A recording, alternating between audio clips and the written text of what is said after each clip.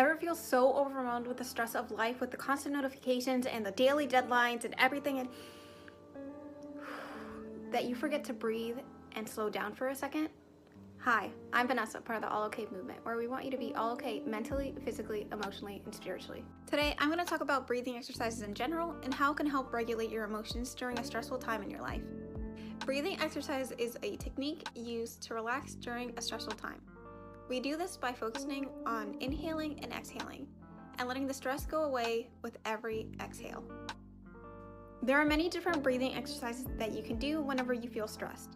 Some include box breath, ocean breath, or simply taking a breath whenever you feel stressed. Plus, you don't just have to do breathing exercises whenever you're stressed out. You can do it on top of meditation and muscle relaxation.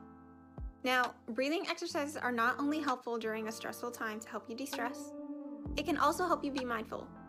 Mindful of your emotions, mindful about how your body's reacting to those emotions, and mindful on how to handle them. I hope this video was helpful.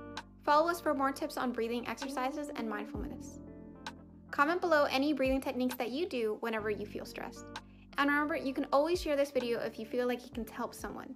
And remember, together we can be all okay.